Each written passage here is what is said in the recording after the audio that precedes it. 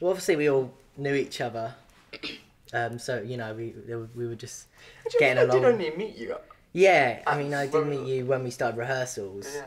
but heard That's about so you before. close. Yeah, I've never met you. No, yeah, true. So maybe we didn't all know each other, but we were hanging out a bit and going to that place, the Smokehouse, for our It's kind of like our own little road trip. The Smokehouse is it's like an like American it. diner, by the way. Yeah, Yeah. it's not. Yeah. Does like hot dogs and. Tiger, what did you eat there? I can't remember. Oh yeah, spicy wings. I'm going to tell this story a lot today, I can tell. I forgot about this. So basically, I really like my spicy food, and I pride myself on being able to eat more spicy food than most people, which is generally true. But not on this occasion. Not on this occasion, because there was this challenge, there's a hot wing challenge. I thought, oh, I'll be really impressive, get them off for free, because expensive wings are like £9 for some wings. Like, anyway, so anyway, I thought it was gonna be fun. Then they brought out like latex gloves and a form that I had to sign. So then I was like, Bit serious. Yeah. And anyway, so I ate about 1.5 wings and I had to run to the toilet. And I had to submerge my head in the sink for about 45 minutes. And then when I came out of the toilet, all the waitresses and stuff were like, Yeah. I was it was panicking. really hot. Because you just and then you just left. You didn't even finish eating with us. It was just like it never didn't even say goodbye. I was like, so I texted you and was too like, much of a state. It Are was, you okay? It was intense pain. I have a very spooky story. Basically, one time, I was very young. Me and my parents were driving home from something, and sorry, Tiger.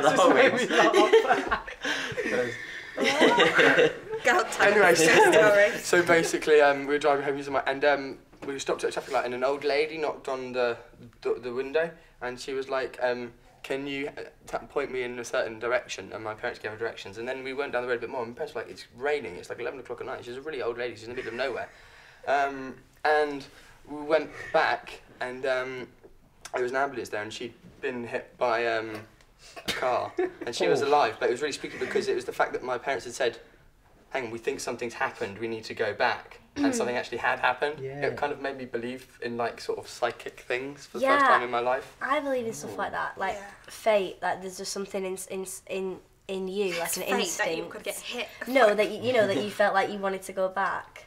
But yeah, no, I'm not. They say that, don't they? Mother's instinct and stuff like that. I've heard that many times. Tiger. Tiger instinct. Not a mother. It wasn't mine. I'm a slow one. No. Any time I've guested on Download, they always seem to be in, so I just kind of like bump into them every now and again. It's great. I like the bands. They're cool. No, they're really nice. That they were the first. No, they're the act that's been on Friday Download, the TV series, the most.